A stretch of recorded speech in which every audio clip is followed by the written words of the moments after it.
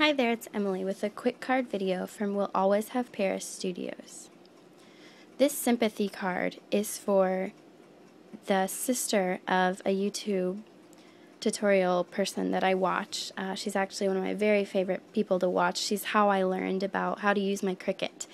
And her sister recently suffered a devastating loss, and Robin has posted on her blog an address where we can send sympathy cards to.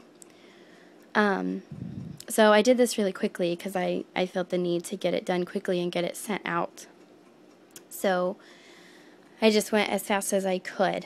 I cut this cut here from the Loo cartridge.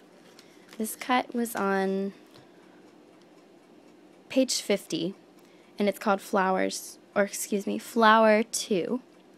I cut it at 3 3/4 inch. I got some distress ink there on that by accident, but that's okay.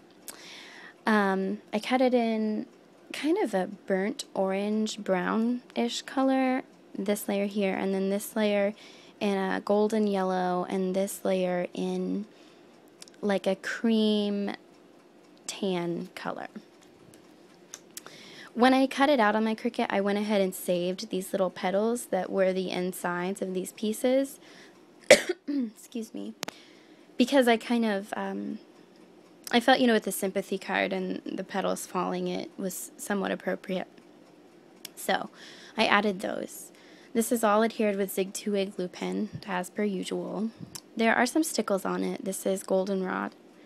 This pattern paper here is from Cosmo Cricut Mini Deck, circa 1934.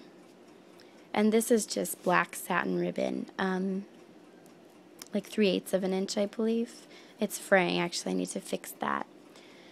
This stamp here is from Stampendous, and it's a really nice sympathy set. I actually bought it for the orchid. I bought it when I first started getting into Copics, which I'm still completely a beginner at Copics, but this was specifically what I bought it for, and I didn't even really realize at the time. I love orchids, so I didn't even really realize at the time what beautiful sentiments it does have.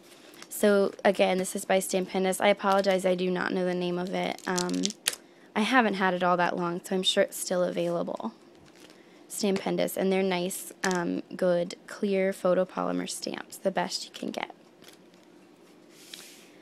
These edges are inked with Tim Holtz tea dye distress ink, and I forgot to say that this sentiment was stamped in vintage photo ink.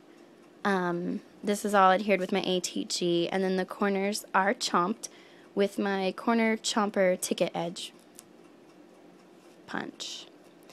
So that's really all I have to say about this card. I just wanted to quickly show it, and in case Robin would see this, I want to express my heartfelt condolences.